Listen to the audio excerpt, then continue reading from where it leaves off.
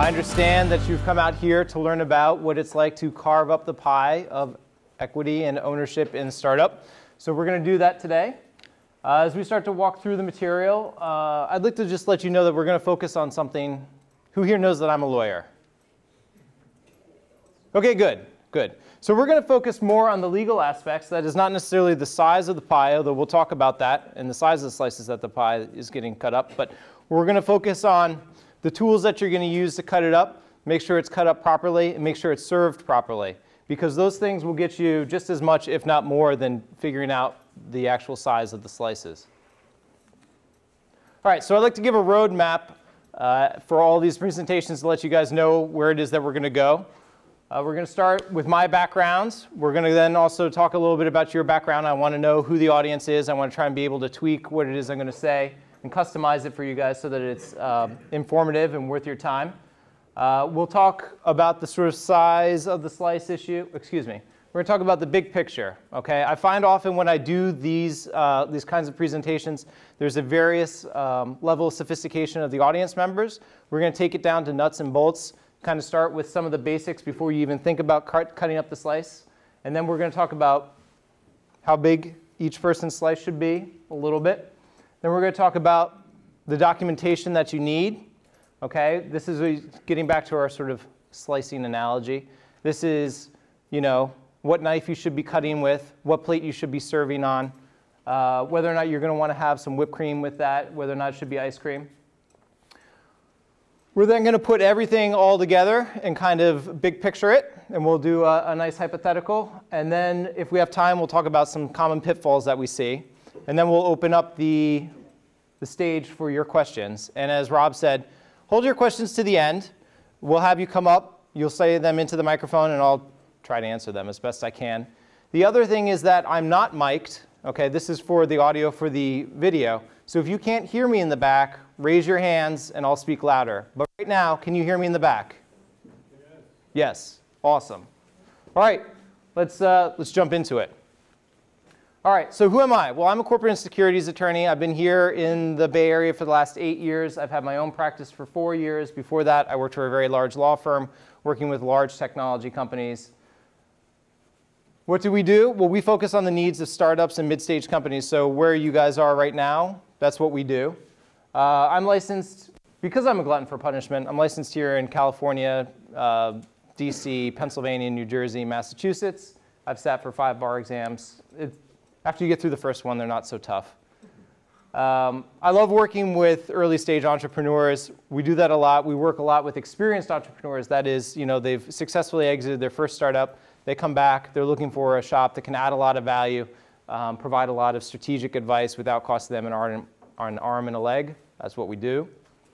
And I love to skydive in my spare time. So I have like 1,000 skydives, and I compete in that. All right, so here's the active portion. When I ask a question, please raise your hand. Who here is in a startup? Fantastic. And who's thinking about founding one? Good. OK, you've come to the right place. Who's done a startup before?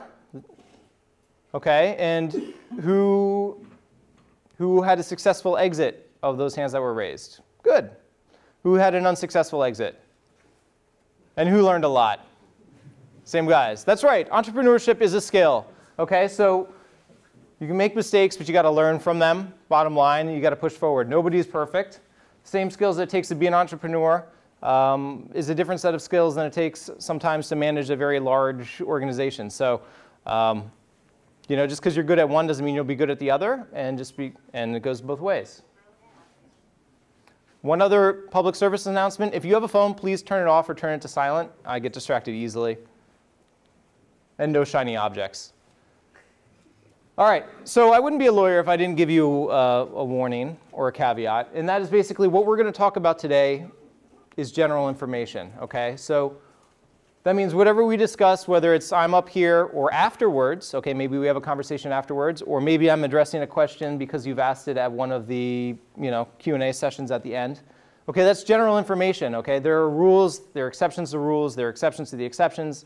And then sometimes, in order to give a good answer, actually most of the time in order to give a good answer, you need to have a lot of facts, okay? And we're not going to have time to go into the facts for everything. So kind of with that in mind, don't take anything as legal advice, okay? You need to work with a specific attorney who's good and focuses in this area in order to get an answer, and it'll probably take more information than you can convey back and forth in 10 or 15 minutes. All right, so let's move into the big picture, okay? This is this fantastic, I actually don't have a background in graphic design, as you can probably tell. But here's the big picture, right? You're entrepreneurs, you want to start a company, and you want a company that increases in value. Well, why is that? Because if it doesn't increase in value, it's not going anywhere, nobody's going to invest in it. You're going to have to go back to whatever you were doing before you started doing this project. So the company is sort of like the linchpin, or it's sort of like the, it's the hopper in which you put all these inputs, and it grows, okay? If you do it correctly, it grows, okay? So you start out with the idea, right? Somebody, maybe it's you, maybe it's your colleague, maybe it's both of you working together, have an idea for a product, a good or a service, you know, whether it's technological or whether or not it you know, is a delivery of services. You have these ideas, and you want those to vest in the company, okay? Additionally, ideas are fantastic, and we're going to talk about this a little bit later on, but ideas aren't as valuable sometimes as the execution, okay? Let me give you an example. Was Google the first search engine? No, okay?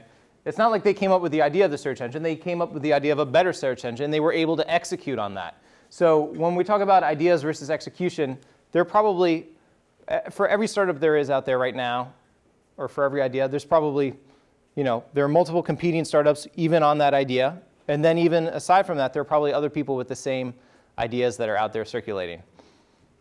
To give you an example, you know, a couple years ago when Uber and Lyft and Sidecar were all, you know, I mean, they're still super hot, but they were kind of just hitting the press. I can't tell you how many calls I got by entrepreneurs who had ideas for ride-sharing apps. Okay, that's fine. You can do it as long as you do it better than anybody else. Now, you can't build what it is you're trying to build by yourself, or at least not to scale, okay? Not for startups. What we're talking about is companies that are emerging growth companies. Who knows what that is? Okay, right, that's a company that's going to grow and disrupt the market either by bringing a new good or service to market, or by disrupting the current service model that's in place. That will take a lot of capital to grow and scale, okay? We're not talking about, the conversation today is about emerging growth companies. It's not about you know, a company that's going to mature at a, you know, a $10 million a year annual revenue. You know, we're looking at least 100, 200, 300 million plus. So you need more than just one person or a couple of founders in order to do that. You're going to need to add other people, okay? And those people add services. Those are technicians. They have skills like legal, accounting, sales, marketing, okay? Maybe you have other kinds of product engineers involved. And they need to have all of the intellectual property that they develop get put into the company. Okay, when you do that, the company starts to achieve value and people are willing to invest in it. So here's sort of the big picture, and we're going to kind of come back to this throughout our talk today. All right, so foundational backgrounds. Well, before you can start talking about how you're going to carve up ownership, you got to figure out what it is that you're actually going to be carving up, okay? So entity choice, okay? As well as what's the form of ownership of that entity. Oh, excuse me. Okay, so in the foundational basics, we're going to talk about what type of entity you need, what's the form of ownership, because this is a really common mistake that I see time and time again, as well as what pre- and post-money valuations are and what they mean for ownership, okay? All right, so what kind of entity is it that, you know, we're talking about when we're talking about emerging growth companies? Okay. Usually, we're talking about Delaware C corporations, okay? The reason why we're talking about that and why we choose, and I'm just going to go briefly into this, why Delaware C Corp, is that Delaware is a very business-friendly state, okay? Ultimately, what your goal is to have a successful exit, right? And so how do you exit? Sell or IPO. Right, M&A or IPO, okay? In order to get to that stage, you got to get money in typically from venture capitalists. Okay, in order to be attractive to venture capitalists, what do you need? You need to have a vehicle that's attractive to them. Okay, why is a Delaware C Corp generally more attractive to them than, let's say, an LLC? A couple reasons. One, venture capitalists are going to want to have some control over their investments, so they're going to want to have folks who are on the board of directors. Okay, so that means they're going to want to have kind of more liability protections for them. So Delaware offers that. The pass-through tax entity isn't particularly great for venture funds, which are generally set up as LPs. They're pass-through entities themselves, so they don't want to have to take the losses and pass them through, on a year-by-year basis for their clients. Are you guys following me? Is this getting boring or no? All right, good. Usually I ask questions, but today I answer questions throughout the presentation, but today, since we have such a large group, we're putting it to the end. So, all right. I will tell you, having worked with both the Delaware Secretary of State's office and the California Secretary of State's office, Delaware is the bomb. Okay, they get back to you so much quicker than California does. And you think, oh, well, who cares, right? I mean, it's the Secretary of State, you're just pushing paper through. Well, time counts, okay? Especially if you're doing M&A work, which we do, you need to have documents turned around quickly. And that can make or break you. So even kind of a smaller item like that really can kind of add up at the margin.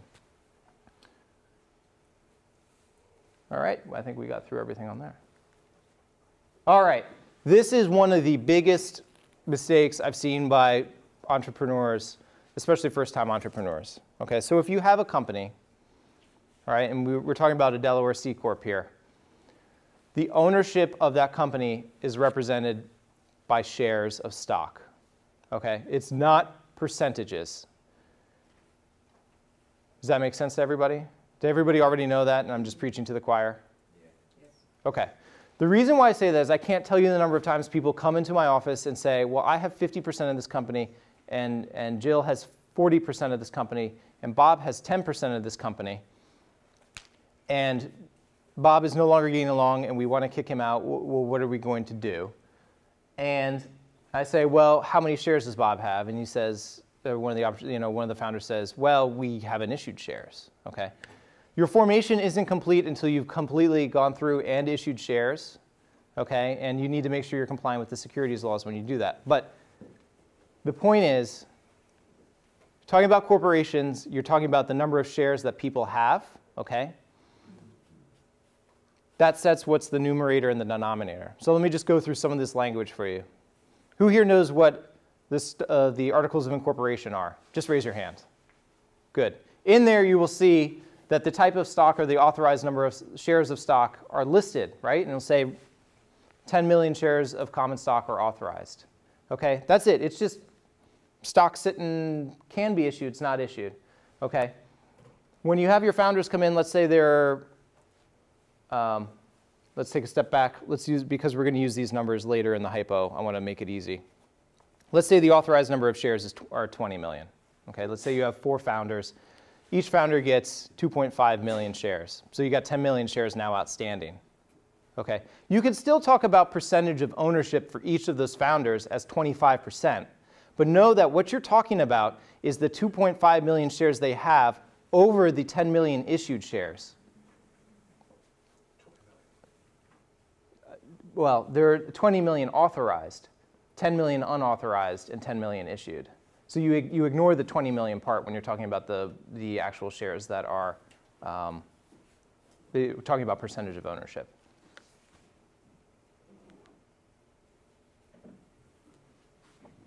Okay, who here has heard of valuation? Okay, pre-money, post-money. Good. All right. Well, if you're unaware of it, you should be aware of it because this is very important when it comes to terms of financing. All right. So pre-money, it seems very easy, and it is, but you got to get through it a couple times. So simply put, pre-money valuation is the value of the company before the round of investment and before the amount that financing round puts the money into the company. So, for example, we have an example down below.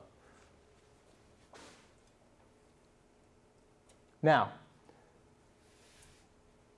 Determining the actual value of a company is very difficult in a startup, okay? Why? Because generally there are not a lot of comparables out there.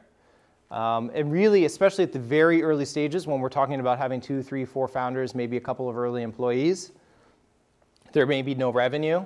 You may not even have a lot of traction or a lot of users, all right?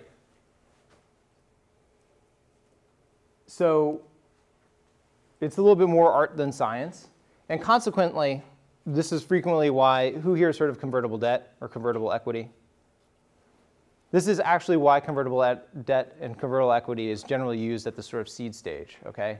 The reason for that is it avoids putting actual value on the company at the time that that money is put in, because it's too hard to tell. The value of the company is really the team and how they will execute that idea over the next 6, 10, 12, 24 months or whatever it is that they're going to be putting into it. So that's hard to do. So that's one reason why convertible debt and convertible equity get issued at the seed stage. And you avoid that valuation issue. Now, some of you are probably thinking, well, I've heard of caps, and aren't caps actually valuations? And the answer is no. And we can talk about that at some point later. So post money is the money is the value of the company after the financing has been put into the company. So let's use an example. Let's say you have a pre-money valuation of $10 million and an investment of $3 million. So remember we were talking about shares and it being, you can talk about percentage ownership, you just have to realize that what you're talking about is the number of shares that a particular person holds over the number of shares that are authorized. So you can still talk about founder A having 33% of the company, okay? So let's just say, you know, in my example before, there are 10 million outstanding shares. Founder A would have 3.33 million shares. Well, you can see after the money gets put in, the value of A shares are probably going to be 25%, right? Because what we're talking about is an increase in the value of the company. And what happens actually is that the preferred shareholders, or excuse me, the investors are going to get preferred stock. So the denominator, that is the number of outstanding shares, goes up by, in this case, you know, roughly 3,333,000 shares. Does this make sense? People's eyes are kind of glazing over. Yeah. All right, so now that we've kind of talked about some of these basics, and we'll come back to it, we should talk about the next stage, which is, well, who gets what? Okay, I'm sure that's what everybody is really interested in. Well, I will tell you this, in my experience, there is no magic bullet for determining this, okay? There's no particular right or wrong. There's not a black or white, okay? There's not a set answer. There are an infinite number of ways to basically do it.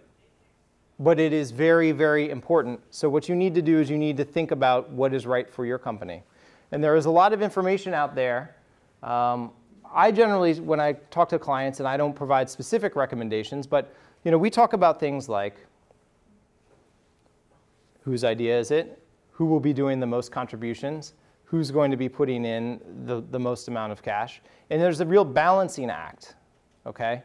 There's a balancing act between all these tensions. And if you go through, there are some resources online, like for example, founders.com has a calculator where you put in basically, there may be 20 different questions along the lines of what I've just sort of discussed in terms of who's contributing the most, who's going to be CEO, who's going to be CFO, who's given up this job, who's done that thing, and they will provide a recommendation. Now, I'm not I'm not supporting founders.com. I'm just saying that it's out there. And if you just do a few searches, you'll come across many, many different ideas and folks who have ideas out there. Additionally, you know, events like this, especially if they're hosted by, you know, former founders, they can talk about what their experiences were, what worked for them, what didn't work for them, okay? I think those are really great resources all throughout here in the Valley. And anybody who tells you that they have a specific answer for you without really kind of diving into the details, they're doing you a disservice. It's kind of like figuring out what's the right carve up for everybody. It's a little bit almost like doing a valuation on a startup, okay? It's difficult, it's a little bit more art than science, and you gotta kind of take a holistic perspective. So let's move on.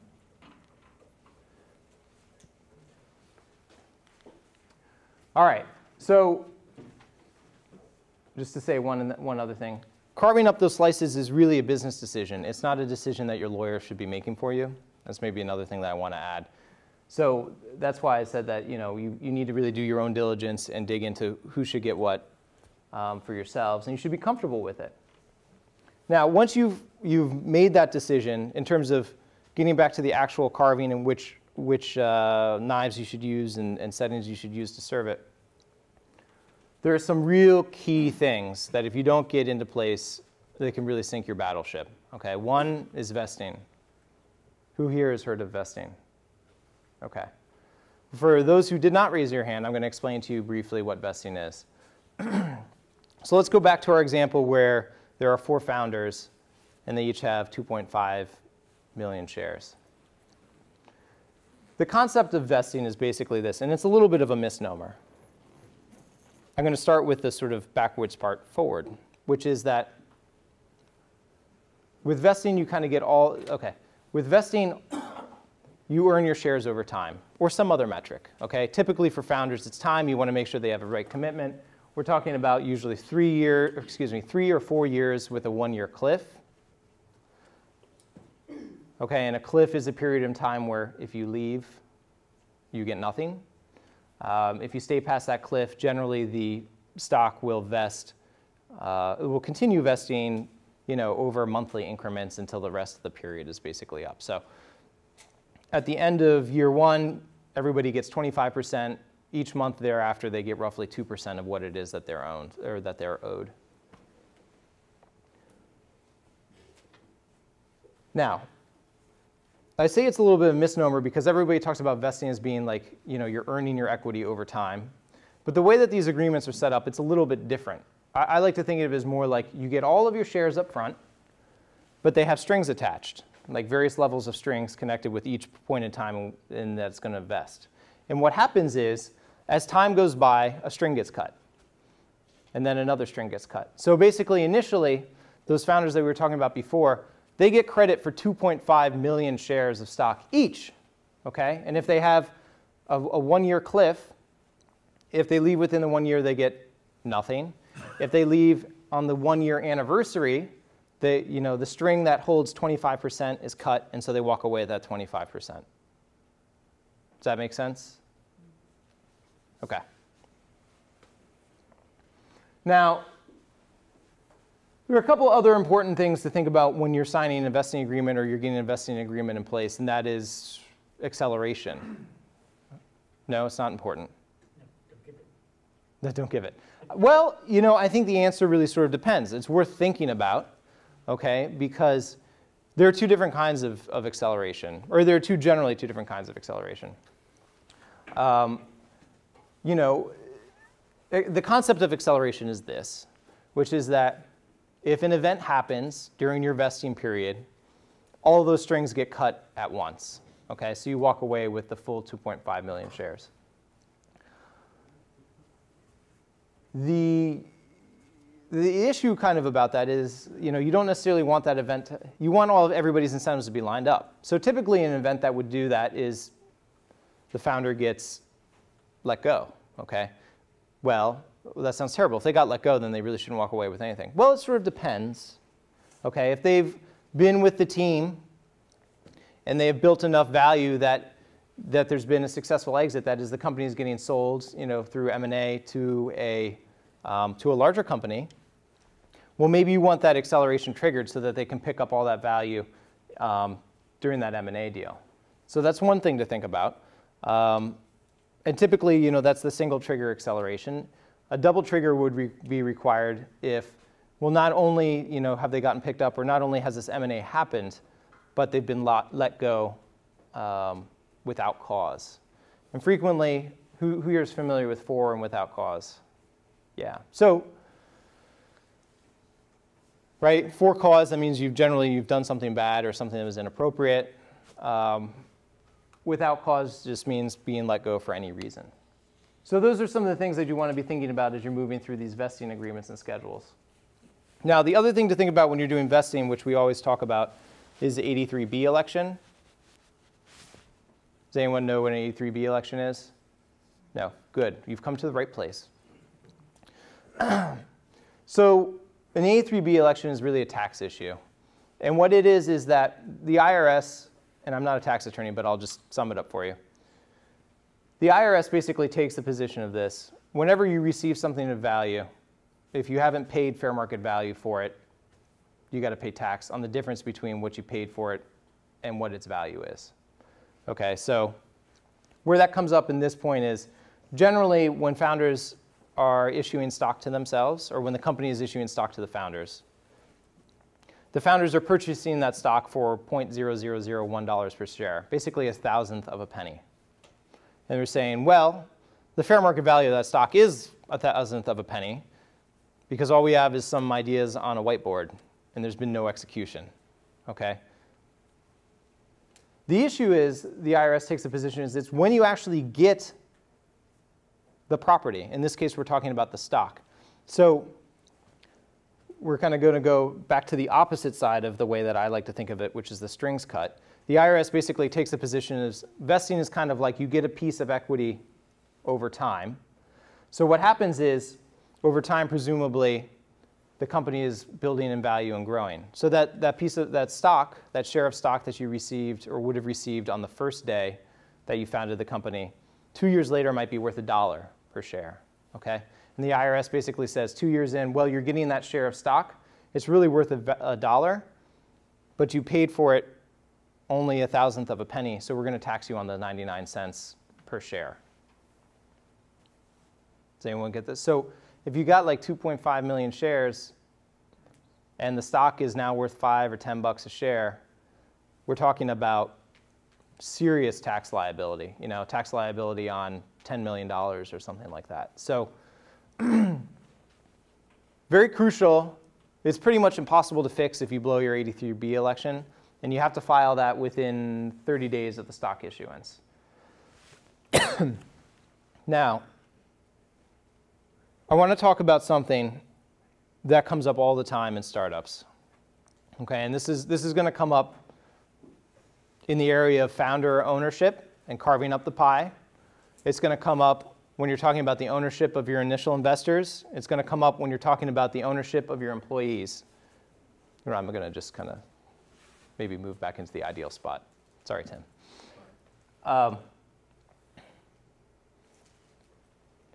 You're only as good as the deal that you can cut today. You're not as good as the deal you could cut yesterday. You may or may not be as good as the deal you can cut tomorrow. So what that basically means is that anything that you do, later on if you're trying to get another round of financing, the investors may require that it be changed or altered later. Okay, what does that mean? That means that, and I had a question today that came into me through the email, and I just sort of answered generally. Let's say you started a startup in 2010. And you just worked on it with 2 friends, and it took you, and you got vesting in place. You got you had 4 years vesting with a 1-year cliff. Okay, but here we are in 2015, and you're finally in a position that you can get investment by, let's say, an institutional investor like a venture capitalist.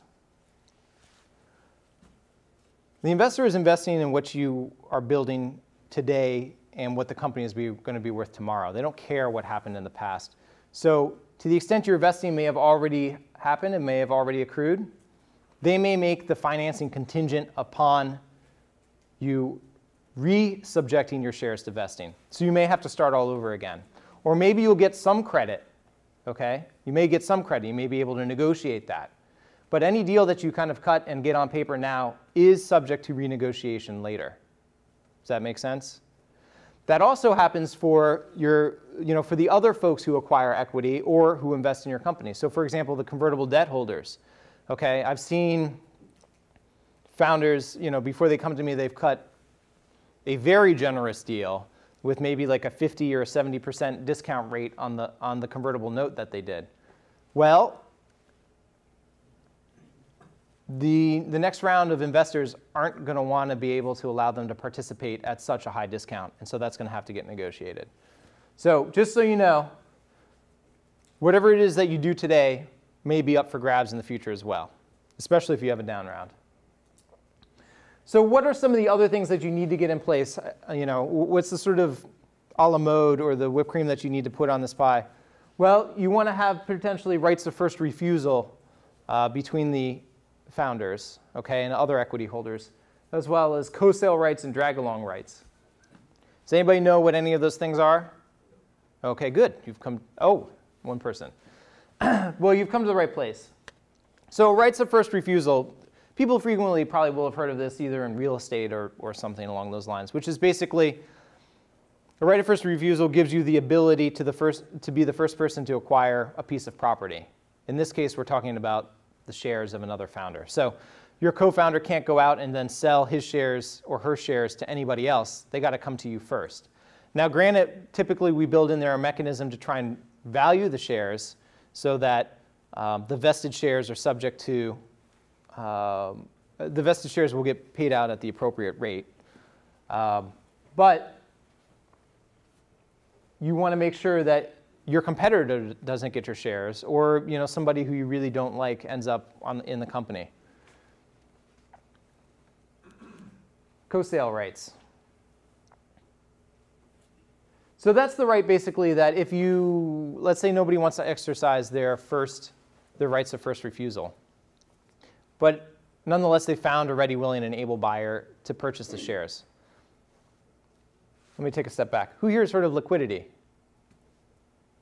All right, so liquidity is, it's getting cash, okay? It's turning those shares of stock into the dollars that you need in order to pay for your kids' tuition, or you need to purchase a house. And it is a real problem for founders because they've left, typically, they've left a well-paying job where they're in the startup and not necessarily being paid well, okay? And they've got stock in a company which may or may not be successful, so you don't have any cash. So co-sale rights helps fix some of this issue so that if one of your co-founders is able to sell his or her shares, you have the right to sell the same proportion of your shares and also get liquidity. So it's not just that your co-founder can get it, but you can have some as well. And drag-along rights are important, especially when it comes to the M&A context, which is that you don't want to have any holdout founders when it comes time to sell, because you want to have a successful exit. So drag-along rights are rights that allow you to drag along or bring along another co-founder or another stockholder into a sale of those shares of stock. The other thing that I want to mention with vesting, which I forgot before, is in the vesting agreement, when we're talking about cutting the strings and leaving early, we're talking about the shares that haven't vested getting repurchased by the company, and they go back basically into the stock pool. And they get purchased at the price that they were paid for, which is typically 1/100th or 1,000th of a penny. So why is that important? Well, it's important because you don't want the company to have to pay top dollar to cash out your co-founder, because you probably don't have the cash. The company doesn't have the cash to do that.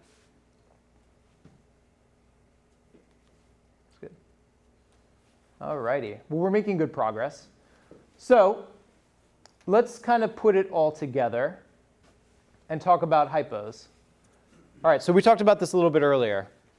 And I put a timeline on here to make it a little bit simple. But let's say you have 4 founders and you all got together in January 2010. And let's say there are a total of 20 million authorized shares.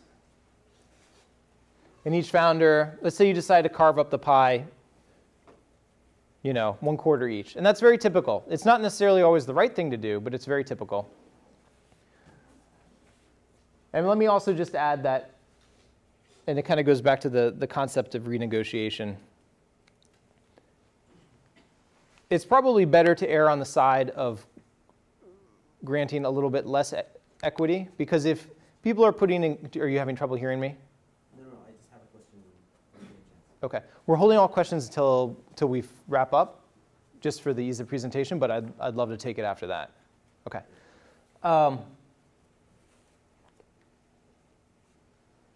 If everybody agrees, okay, so it's always sometimes a little bit better to grant a little bit less equity to folks, because if someone does put in a good effort, you can always grant more. It's much harder to take shares of stock away, and frequently it's kind of impossible to do, and people don't enjoy it. So, but let's say they decide to do straight down the middle split, which is pretty typical, and one founder leaves 6 months in. Who here knows how much that founder gets? 0. Now, as I've always said, whatever it is that you've done is oftentimes subject to renegotiation. So it's possible, maybe that person really put in a fantastic effort, okay? And and they know that they can't walk away with anything, but they come to you and they say, look, I put in this big effort, and then, unfortunately I had a parent pass away or was very sick and I have to go take care of them. You don't have to be cold-blooded. You can give them maybe all the shares that they would have otherwise earned, so basically credit for 6 months, or maybe you can negotiate 3 months. Or maybe it's not right. I don't know. Maybe that person was just a terrible person who didn't put in any effort whatsoever, and they should get 0. These are the options that you have, okay? But that's one of the nice things about having the cliff in place, is that it gives the company the option. It doesn't give the founder who walked away, either all of their shares or the equivalent of, what would that be? 800,000 shares or whatever it is. All right, so let's continue on a little bit with our hypothetical. So you've done a convertible round a year later with $500,000. There's a 20% discount and there's no cap. Okay, this hypo is based off of simplicity. So we're going to kind of keep it simple so you guys can kind of see how things sort of shake out. Let's say you've also got some employees. And the option pool was 2.5 million as well. Okay, so you created an option pool in June of 2011. And at that point in time, employees had exercised their options. So basically, they got these options and they were entitled to pay for the shares and then actually get shares.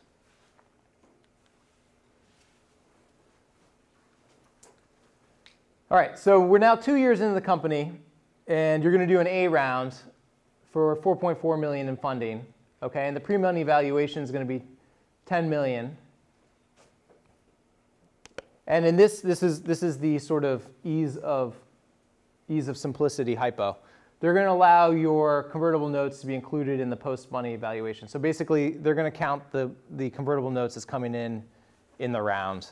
Sometimes they do that. They'll do that especially if you still have money left in the bank from that round of financing. But it makes the calculation just a lot simpler here. So basically, before the financing, we're talking about a $10 million company. Okay? Now you can convert, as I said earlier, you can convert the number of shares that people have into a percentage ownership, okay, and we do that right here. So initially there were 4 founders, but 1 left, and they walked away with nothing, okay? So the 3 remaining founders each have 2.5 million shares. So together they have 7.5 million shares. Maybe my math is off here. Oh, no. They should, I'm sorry, that shouldn't be 50%. That should be, I think, 75%. Hold on, wait, let me see. I was tinkering with this earlier. Oh, I'm sorry, I was looking at the lower part. My bad. Yeah, so they have 75%. Now you have an option pool. Who here knows what the option pool is? Okay. An option pool is something that, and people ask me, well, when do I get an option pool in place? Well, the answer is, it just sort of depends on what's the right circumstances for your company. Initially, if it's just you and a couple other founders working, I recommend waiting to get an option pool in place. You don't necessarily need it right away. It adds some expense. Additionally, you can't, or it is imprudent, to start granting options until you can do a 409A valuation. Okay, the 409A valuation is based off of the IRS's rules. It goes back to the whole concept that if people are receiving property, in this case an option, they need to be paying fair market value for it and they need to pay fair market value for the option and for the stock that would vest to them if they exercised. And so anyway, what the 409A valuation does is it basically puts a price per share on the stock so that you have a placeholder. You have an outside objective observer stating that the value of the stock is X. Okay, and that allows employees to avoid getting taxed and hosed. So you have 2 million remaining in the option pool, and there are employees out there with 500,000 shares total. Okay, so that gives them 5% of the company. Now, post-money, the numbers change, right? So $5 million, yes, so $5 million comes in this round, right? It's 4.4 for the A-round investors, okay? And then the convertible note holders get credit, right? They had a 20% discount, so they're basically getting credit at 20%. So that's how you get 20% of 500,000 is 600,000. Does that make sense? All right. So you can see how everybody's percentage of ownership has changed. The three founders still have 7.5 million shares among them. But they now are equal to basically 50% of the company. The exercise shares also dropped to 3.3%, and the option pool is at 13% instead of 20. Exactly. And the same for the convertible note holders. They got 4%, and the investors have 29.33%.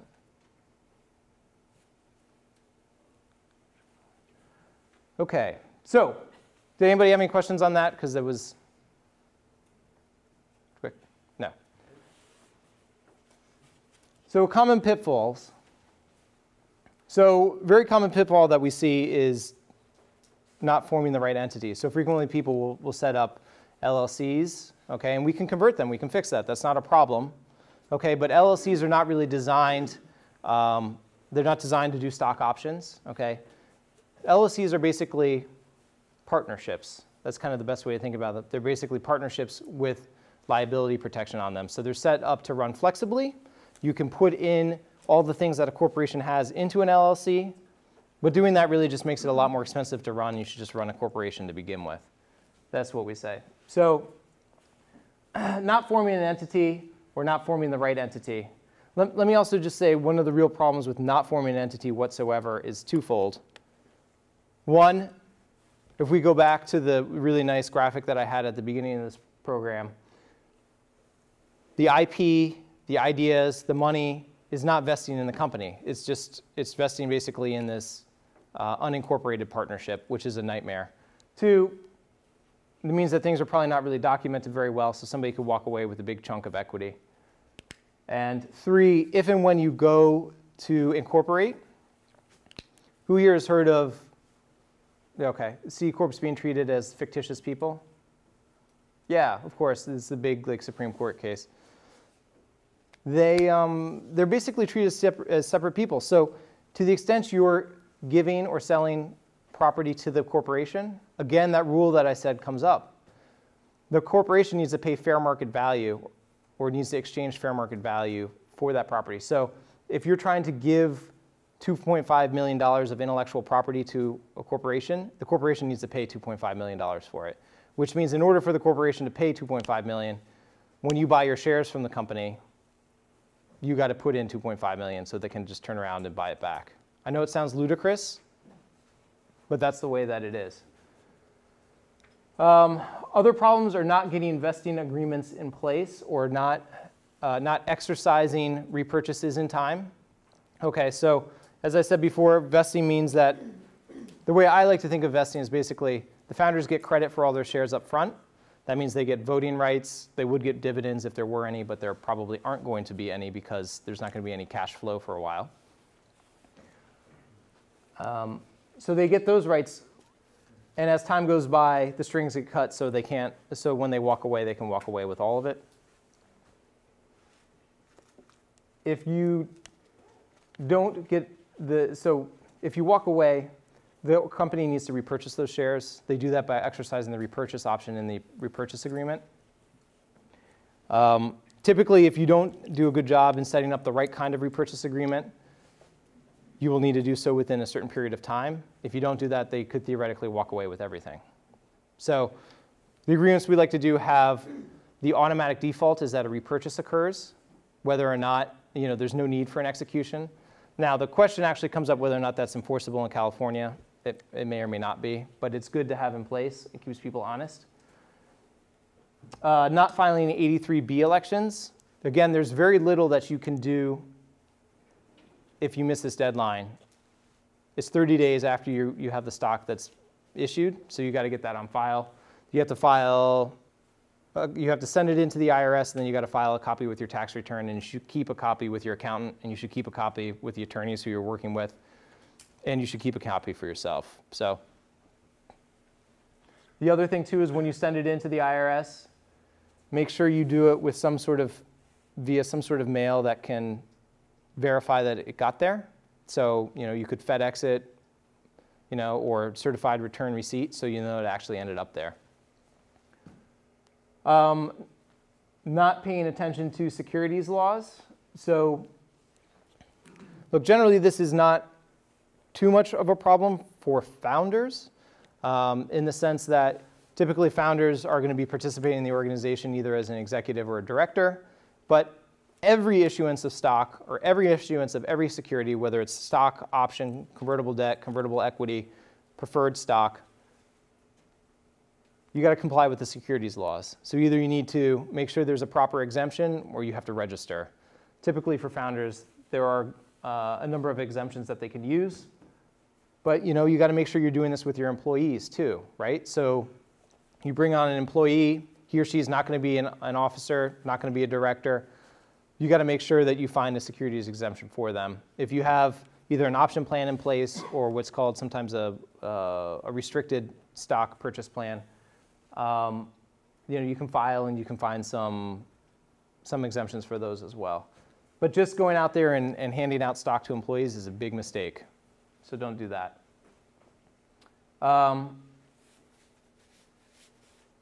One of the biggest pitfalls that sink companies is not documenting everybody's stake. Okay. So that frequently happens when you're good friends with your co-founder and you don't actually say, you're never comfortable enough to address the issue of who gets what and how big a slice it should be. And you're not comfortable with getting these formalities in place, which could save your butt later. Another real issue is IP that resides in other entities. Does anyone know how that happens? Maybe you work for another company and you have a confidential information and proprietary invention assignment agreement. Really easy to say. Basically, all the IP you do for this other company, purportedly goes to them. Now, generally in California, that isn't the case if you work on it at your own time, at home, with your own equipment. But if you're doing work, on your employer's computer, or you're doing it during the employer's time, you may have real problems. Additionally, if it's an idea that's sort of related to what your employer does and what you do for them more specifically, you can run into those problems too. Even if you do work on your own time. And another issue too is universities. Okay, sometimes folks are in school, and sometimes they're basically the equivalent agreements that are in place there, especially if you're working like on a postdoc level or something like that. So those are real issues for ownership in the startup. And then, of course, tax issues. Now, we've talked about some of these, but federal, state, and local.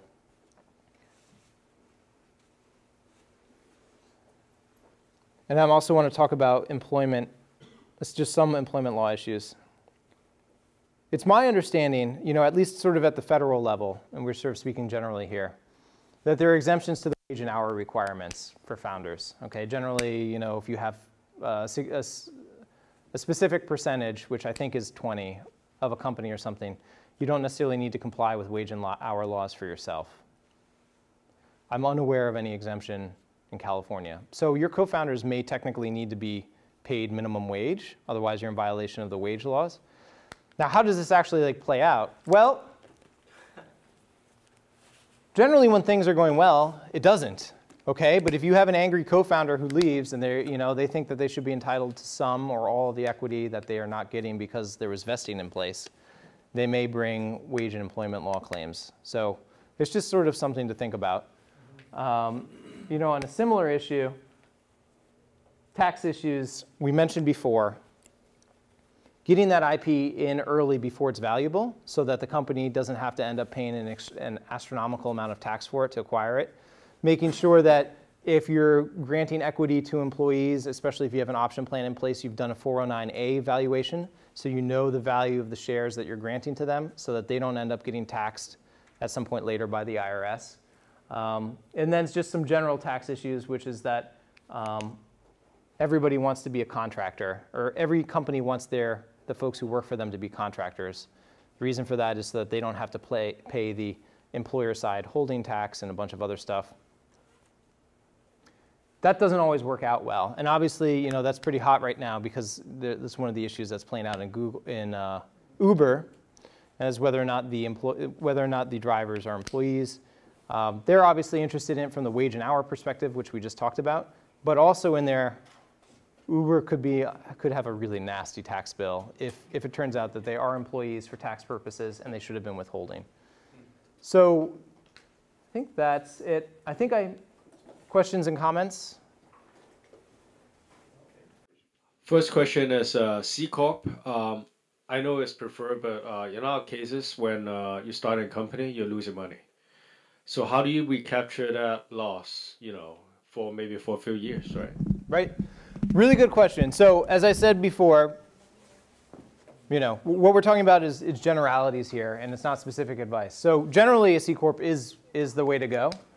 Not always. Sometimes if you have founders or previously successful entrepreneurs who have a high amount of income that's coming in, they want to be able to take those losses as they're being incurred each year, and they can write them off personally, right? Because they get the K1 and they're able to deduct it.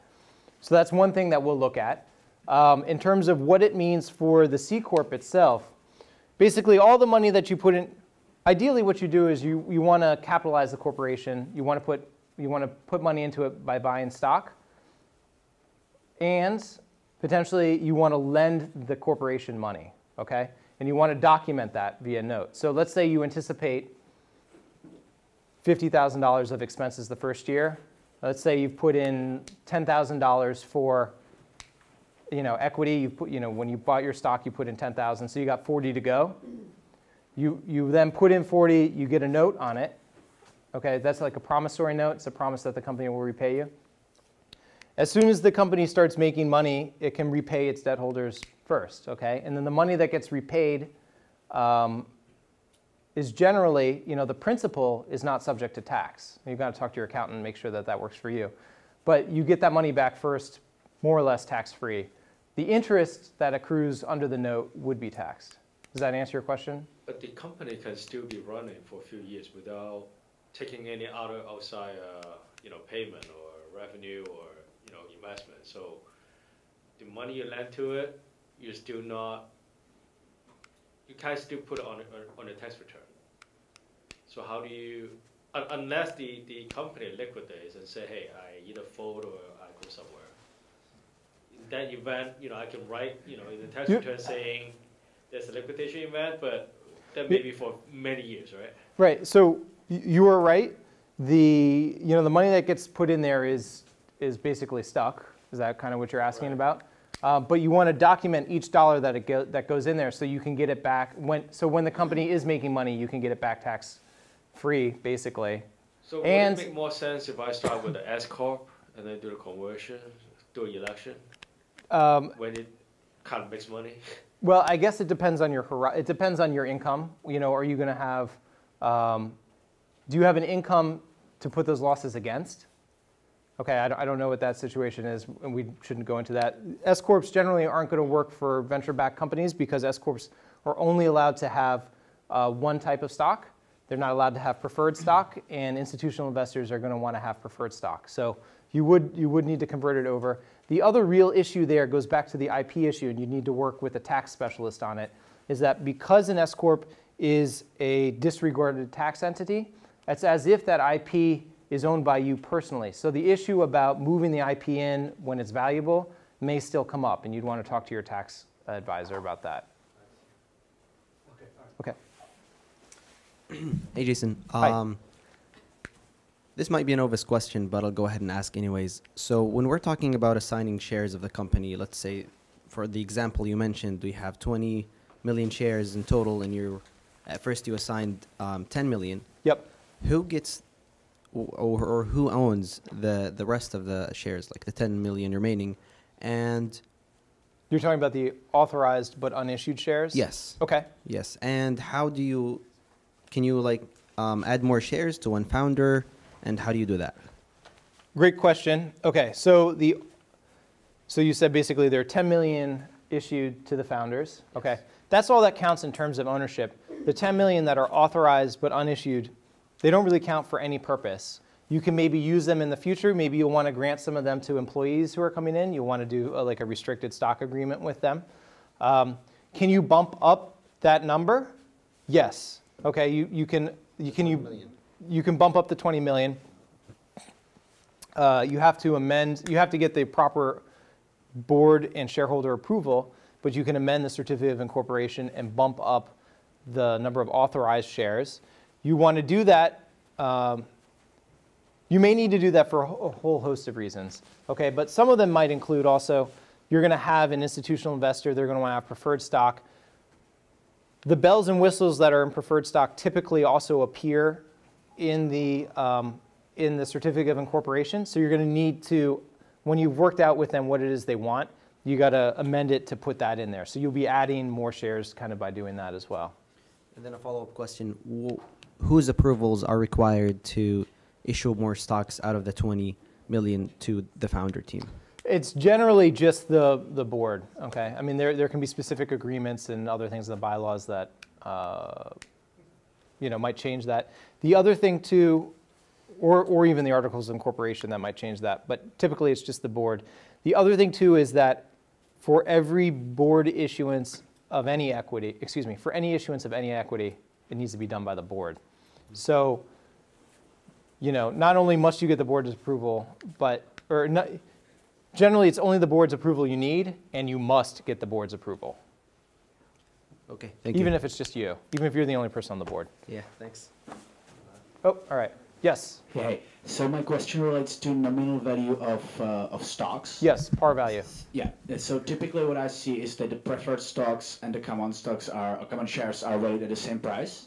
Yep. Let's say you said 1/10 of a penny or 1,000, whatever. Yep. But I also saw situations where the preferred stocks are valued higher. Let's say 10 times of what the common stocks common stocks are. So my question is whether it affects the overall number, basically, or like if the preferred stocks are valued differently, whether they count as a different number or as opposed to the common ones, or if it doesn't matter, the value or the price. Okay, so there are a couple things going on here. It sounds like your question is mostly focused on what's called par value, which is what's listed in the certificate of incorporation. Is that right?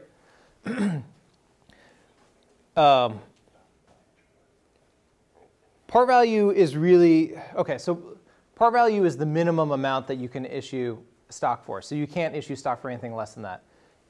After the stock gets issued, it kind of doesn't matter what par value is, except for basically dividend purposes. So if the corporation is going to issue a dividend, you need to make sure that it has enough money basically in the bank to cover what would be the equivalent of the par value times the number of shares that are outstanding. If there's not enough money in the bank to basically do that, then you can't issue the dividend. To address your question a little bit more specifically, why would you do that? Well, I think probably the circumstances where that was put in place is that whoever got the preferred was concerned that they didn't want to have the preferred stock or other preferred stock being issued for less than a certain amount, and so that's why they put that in there. Typically, you don't see that. Just because you want to have as low par value as possible so that you can issue dividends as sort of appropriate. I could go on actually on another segue based off of that, but did that answer your question? Yes, thank you. Okay. Yep, Jim. Hi, Jason. Thanks for presenting.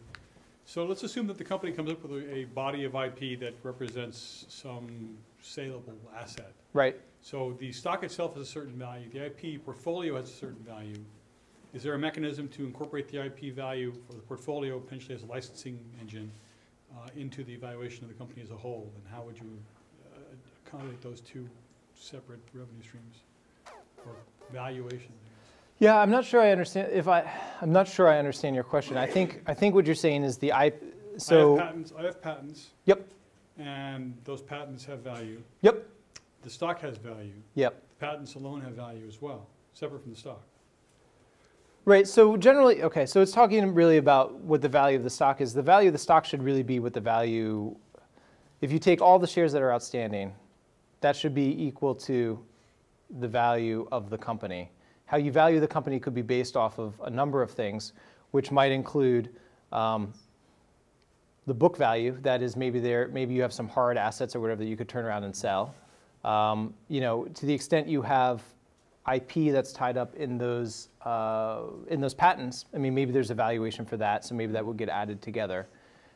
So you're saying the valuation of the company and the stock actually incorporates the value of the IP for the patents? Yes. Great. It should. It should. Right.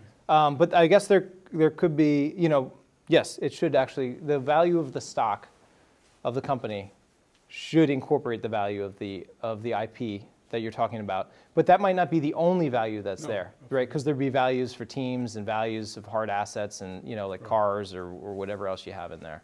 Okay, great. So, perfect. okay. Thank you.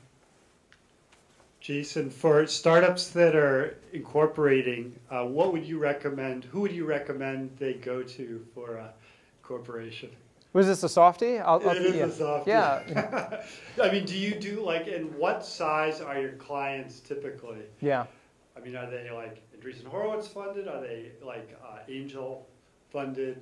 Are they like before angel funding? We have the whole panoply. So we have folks who are just forming, okay? So we do a lot of formation work. Yeah. We have folks who are in the angel stage, and then we have folks who are backed by venture capitalists. And so, if a company's in a hurry to get formed, do they have a long wait? no, we normally can accommodate that pretty quickly. And I have cards that are there, and I think Rob put cards out somewhere. And I have contact information right here. So, I mean, I'd be happy to chat with anybody offline or online later at some other point in time, too. Thank you. All right, thanks. Yes. All right, my question's the Election 83B that you talked about. Yes. Is that something that, like, let's say I found an LLC, Yep. would, as the founder, I would also file that, or is that only something for employees as options and that kind of thing, or? So, if you were to set up an LLC that had vesting over time, you definitely want to talk to a tax specialist about that. I think I think it would come up if you had your ownership interest vesting over time, but we don't normally set them up like that, so I'm not sure I can give you a specific answer for that. If there was no vesting, if I just had the... Yeah, so the 83B only comes up if there's vesting. Okay, so sometimes we have entities that are owned by one founder, and we don't actually put vesting in place for them because if they leave, the whole company goes under anyway. So there's no point in having vesting on them. But that said, things are always subject to change. So potentially, if they're going to get an institutional round, we have to get that vesting in place, kind of later on. Additionally, to the extent they bring in, maybe not co-founders, but they bring in other folks who are going to help them, employees, consultants, and they're going to be getting some equity, and that equity is vesting over time, those folks need to be thinking about 83B elections. Okay, so it would come into place when there's more people involved and when there's vesting involved. It's kind of... When the ownership interest is subject to a right of repurchase, that's when it comes in play. Okay. I don't know what right of repurchase... Oh, right of so if there's a mechanism by which the ownership interest can be taken away, that's when it comes into play. That rhymes. Okay, I'll think about it. Thank you. Yep. Not well. So it's kind of a similar follow-up. It's would it make more sense to simplify it such that when you are forming or incorporating with our external investor, you can just give common stock instead of overcomplicating it with some vesting for the founders until it's demanded by some investor coming in? Well, I mean, I think it would depend. That's certainly a possibility. Yeah, I think what are the pros and cons? Yeah, so I guess it in part depends on how much stock each founder is going to get and what percentage of the company that represents. If you were all equals, okay, let's say you're splitting it let's say there are 3 of you and you're splitting it 3 ways. If you don't get vesting in place, if somebody leaves, they walk away with 1/3 of the company. I guess maybe what you're saying is you could take my example where we had 4 founders. They each got 2.5 million shares that vested over, let's make it 5 years to make the numbers round. So they'd be getting 500,000 shares a year. Are you asking basically if in that example they, rather than vesting those 2.5 million shares, you did a stock issuance every year, issuing each one of them 500,000 shares? Is that kind of what you're asking? Yeah, that is another possibility. Yeah, so one of the issues with that is this. Going back to the rule that the IRS is going to tax you whenever you don't pay fair market value for something. If you give them all of the stock up front now, you can do it That's for true. 1/1000 of a penny, okay? But in 4 years, maybe that stock is worth $2 a share. So those founders will need to pay $2 for 500,000 shares, and they need to each put in $1 million. So that's a drawback. Right. Okay. All right. Thank you. Yes. Hi, Jason. So what's the difference between ISO and NSO? Oh, ISOs and NSOs. So you're talking about stock option plans, and you're talking about so the ISO, and now since you put me on the spot, I can't. I'm trying to puzzle it. Incentive stock option Yeah. versus Yeah. The ISOs are basically employee-related grants. The benefits of them, so generally you want to do that because there's favorable tax treatment, okay? And the reason for that is that the IRS wants to have, acknowledges that the employees who are going to be receiving them, they get favorable tax treatment versus and there's a limit to them. I can't remember what it is. I want to say you can only grant maybe or vest $100,000 worth of them a year. Incentive stock options versus non-statutory stock options. That's what. Sorry, I'm just blocking on the name. it's non-qualified stock options or something like that. Right. But do you have to pay taxes on them every year, or like when you vest? So, and I'm not a tax guy, and we work with tax guys on this. My recollection is that ISOs you probably do not need to, but NSOs you do. And so that's one of the things that's one of the reasons why folks want to try and fit into the ISO bucket. Yep. My name is Ned. Hi, Ned. My question is about a following situation. Startup formed by 3 people. One is an angel investor and 2 other co-founders. The angel investor prefers an LLC because any money that's spent by the startup is tax deductible for the investor. The 2 other co-founders have equal shares, 3-way equal shares. They vest immediately, and the other 2 co-founders get paid as employees. The question is, what are the landmines or surprises if this LLC is converted to a C Corp or it goes out for acquisition, particularly on the non-investing co-founders? Thank you. Well, I mean, I think you'd want to get a. So let me take a step back. There's nothing wrong with LLCs, okay? It's just typically they're not the right fit for tech startups or for emerging growth companies. Now, there are certain circumstances, which I kind of even pointed out earlier. Maybe you have somebody who's participating who has a good income and wants to be able to take advantage of tax losses, which it sounds like that's what's going on here. The real issues that come up, and you got to work with a good tax specialist before conversion, is, as I said before, making sure that the IP is properly, and the other assets, you want to make sure that there's not going to be a nasty tax bill upon conversion, because it's a pass-through tax entity, so I think for ownership purposes, it's as if each of the individuals own a third of the assets. And we're kind of talking about moving those assets. So if it's that way, the IRS sort of perceives it as moving to the C Corp is as if transferring it to another person, so you got to pay fair market value for it. So bottom line, you got to work with a tax specialist for either a conversion or for an exit, but it's not, it may very well be the right move for you guys. I don't really know what the circumstances are. Does that answer your question, or? Sure. Yeah. I mean, some of the other issues that come in there are, it's frequently difficult to build out an emerging growth company on the skeleton of an LLC. It's not impossible. But what some of the issues is that LLC doesn't naturally have stock, right? You have a percentage ownership in the company. So you have to create what's called, either phantom stock or stock units that basically mimic the quality of stock. And the issue kind of with that is really mostly tax driven. And you got to have tax specialists who take a look at everything that you do and all the equity that you sort of issue to make sure that you don't blow the tax status. That's basically what the real problem is. It costs a fortune to run from a tax perspective. Are there any taxes before conversion or selling the company? I'm not the person to ask for that. I know a couple tax specialists. I'd be happy to refer you to them. Thank you. Yeah. Hi, my name is Shannon. Yep.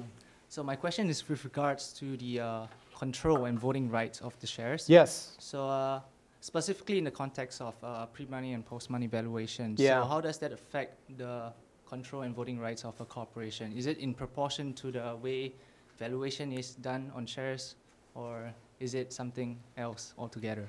That is a wonderful question, and I could put up a whole nother presentation on it. But I mean, the short and simple answer is it's basically what you can negotiate during that round of financing. So when it sounds like what we're basically talking about is a venture round, okay, or a Series A round. And what comes up is those investors are going to want to have representation on the board, okay? They're going to want to have various voting agreements either among themselves and potentially even with the founders. So it's kind of what you can negotiate there. On a related note, I get frequent questions from founders who ask, well, is there something I can do prophylactically to protect myself? Maybe like what Facebook did and have sort of 10x voting rights or whatever for the founder's stock, right? Mm-hmm. And the answer is, it is certainly possible to set that up. One of the issues is that in order to not lose it during the negotiation with the money folks, you got to be really hot. So the real question is, how hot are you? Are you going to be able to maintain that going on, or is it going to be subject to a renegotiation, or are you going to have to fix it later, which will cost you more? It costs you more to set it up now, and then to take it out is sort of a waste of funds and time. Right, but in a very general situation where you're just getting investment, maybe for seed funding, just very, very general, then you won't be negotiating like, separate class of shares for different voting rights. So in this general situation, does voting rights also is in proportion to the way the valuation is being done? So when I think of a seed round, I'm thinking of a round that's done typically between either by convertible debt or convertible equity for up to basically $1 million. Is that what we're talking about? Okay. Yeah. We can use that for an example. Okay. Yeah. Well, typically that's one reason why so not only does the convertible debt or equity avoid the issue of valuing the company, but convertible debt and convertible equity don't have voting rights inherent in them, like stock would. You can build them into the agreement, but they don't naturally have that in there. So typically there wouldn't be any voting rights, and you wouldn't be giving up that control issue there. Okay, great. But if you're doing like either a common, if for some reason and nobody does this, and I don't recommend doing it, but if you were doing a common round, or if you were doing, let's say, like a Series seed round, which is basically between 1 and 2 million. It's basically like a miniature Series A. Where you're doing a Series A round, those shares have voting rights.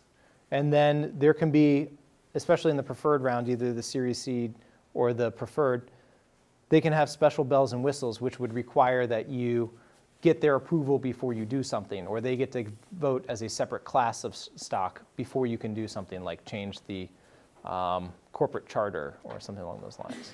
Great, that answered my question. Thanks. Okay, cool. Yes, sir. Thank you for a fine presentation. My name is Mark. My question is this. We've formed our Delaware. We've issued restrictive stock purchase agreements.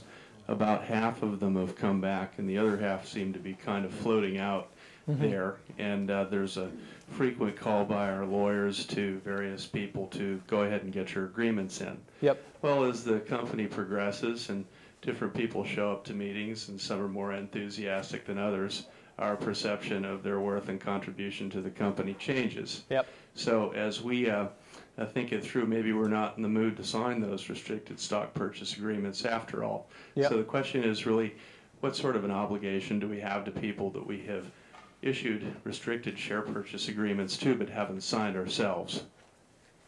Practical question. But Yeah, I mean, I think from a practical answer is all it does is create uncertainty, and it allows issues to kind of hang out there, which may never rise. That ugly head may never rise, or it may. And the issue kind of where it comes up is maybe not initially, but if you're going to have, if the company's going to have an exit, there's going to be a diligence period by the buyer, and they're going to want to see every single restricted stock purchase agreement, and they will ask, why is this one not signed? Why is that one not signed? And they may ask for sign off on it. Additionally, I mean, the same kind of thing happens when you're doing venture rounds. There's a diligence period. So it creates uncertainty because, you can still be bound by an agreement even if you don't sign it. There's obviously an argument that you're not. But, So it's just, perhaps a proactive action along the lines of we're essentially taking that agreement back and seeing what the reaction is, just to get it out on the table before a next round of funding or something of that effect, to see what we have. Yeah, I mean, well, it sounds like you have counsel, so I would, I'm just going to give you general answers, not specific. I just wanted to see what your response would be. Yeah. Yeah, I mean, I would defer to your counsel because they'll know more facts about whatever the situation is, as well as the fact that it's a personality issue too with the folks, I'm sure. Okay. Yeah. Thanks. Yeah. Hi, Jason. Hi. My name is Alvin. I have a startup, and it's about a month old. Okay. And we have a few founders that are working on this part-time, and just want to know when is a good time to incorporate and when to issue shares. So my rule of thumb is when it's more than just one, it's time to think about incorporating. When it's more than just one and a whiteboard, it's time to start thinking about incorporating. I say more than just one because when you have more than one, you have issues of who's getting what percentage. And if you don't get that drilled or dialed in initially, you may not be able to ever kind of fix or figure out what that answer is, especially if somebody walks away. They might say, well, we worked on this together, I have 50%.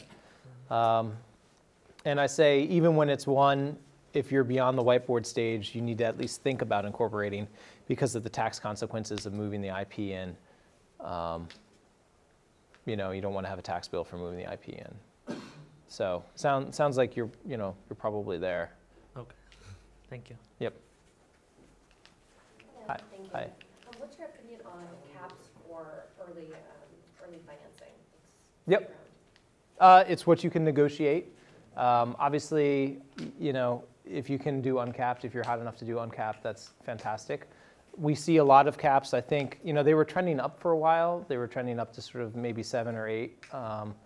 But, typically we see between, I think, 5 and 7, and then sometimes up to 10. And they're just, does everyone here know what caps are? So we're talking about convertible debt or convertible equity.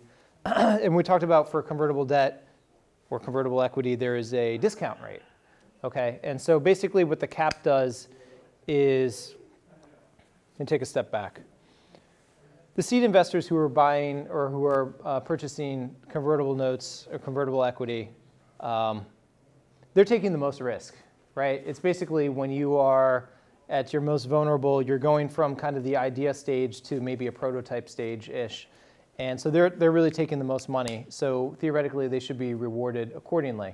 Sometimes a discount of, let's say, 20% or 30% is really not enough, especially if the money that they give you basically allows you to build a company that, if they give you $500,000 and they allow you to build a $20 million company, well, then they should get rewarded a bit more than maybe 20%. And so that's what the concept is behind the cap. And we see them, we're fine with them, and kind of the market trend, I would say, is between 5 and 8. And I've seen people do uncapped notes too. I mean, we've done uncapped. So if you can do it, you should do it. Great. Thank you very much. Yep. Hi, Jesse. Hi. Thank you so much for the lovely presentation. My question is directly for startups that are very new. Yep. So like, me and a co-founder, we started this company almost like 6 months ago. Yep. We recruited only through the people we knew. Okay. Through a college network, through a work network. Mm-hmm. Now we have a great team. We have a small team of 10 people. Yep. 2 co-founders. And so what is the best way to reward the people who joined us early as we're heading for a seed round? So what is the best way to like give, how much equity should we give them, and so how do we maintain their expectations as well? Yep. And So you've already incorporated. Yeah. The founders have received stock. Yeah. Okay, and you have 8 other employees or consultants. Yes. And have they gotten any equity thus far? No. And have you made any promises of equity to them?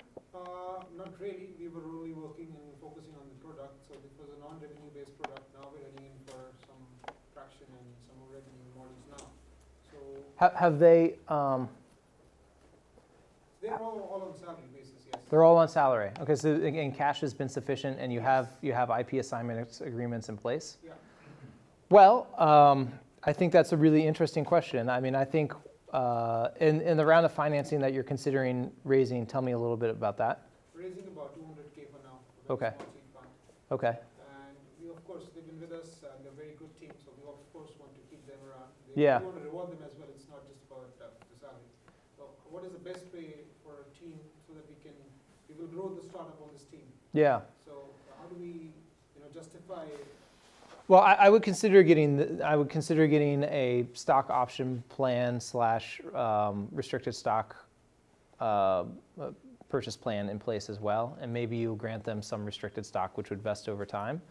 If they've been, the issue with the options, as I said before, is then you got to pay money for a 409A valuation, which would probably be 3 to 5K or something, which is fine and doable, but you need to do that. I mean, if they've been working for cash, and you guys have had the cash, then I mean, you've been taking really most, if not all, of the risk, and so. I mean, I would weigh that with what it is that they have done, and I would also think that it's always easier to give more later than to take it away. So, typically in a stock option pool, we would see roughly, if we think about the numbers of, let's say the 10 million, right? And let's say there are two co-founders with. Let's say 3.5 million each, we'd see roughly 2 million in shares reserved for that. So yeah, I mean, I would think about giving them some either options or restricted stock. What specifically, I'm not going to say, because as I said before, I don't really think it's, there's not like a bright line rule or test that you can use, but those are the things I would think about. I mean, the fact that you've been able to work with them and they've been getting cash, and that's been working for them, I think is good. So it's really more of like a bonus. More than anything else. If they're not getting cash, well then obviously they need to get a lot of equity, and then you also maybe have some employment issues. But yep. Yes. Okay, I got some questions. One is it's almost the end of the year. Next year is 3 weeks away. Should you incorporate right now, or wait till January? Well, I mean, I think it sort of depends. I mean, it really just depends on your circumstances. If you have something that's really hot and pressing, you need a company, then yes, you should do it now. There are obviously, when you file for a corporation, you got to pay taxes on the state of incorporation as well as here. And, you know, you may be able to save yourself $1,000 if you wait 3 weeks.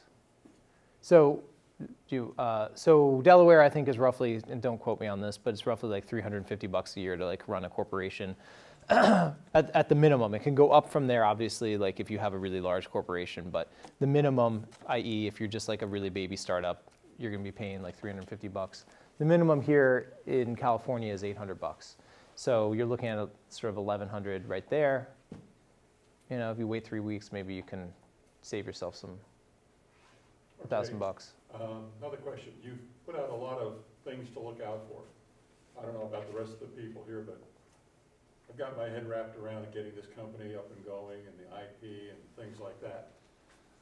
You've raised questions in areas that have no idea where to even start going to look for the answers. You know, we start the company, found it. Do we come back to you and say, hey, what do we do about this? You know, how do we get answers to some of the questions that you've raised? Yeah. Is it you? I mean, yes, I mean, most of the questions I can raise, I can answer. I can't necessarily answer them in 5 minutes, but yes. I think basically what you should do is legal and tax are issues that are going to be issues for startups, for any business for that matter. And so you need to get a good team in place of trusted advisors you can work with. We do that. We work with startups all the time. We enjoy working with startups. I'd be happy to have a conversation with you, you know, afterwards, or we can set up a time to talk, or anybody in the room, not just Paul. But yeah, getting the right team in place of advisors who've done it before is really what you need to do, because nobody can keep up with all this stuff, you know. It's not your responsibility to know everything. Nobody can do that. Well, let's hear it for Jason.